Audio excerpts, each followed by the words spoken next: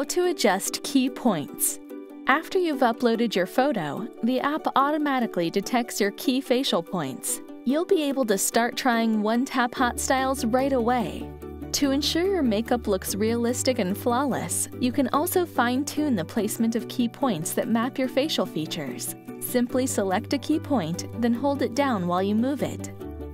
Need a closer look while you're making adjustments? Just tap the magnifying glass or use your fingers to pinch and expand.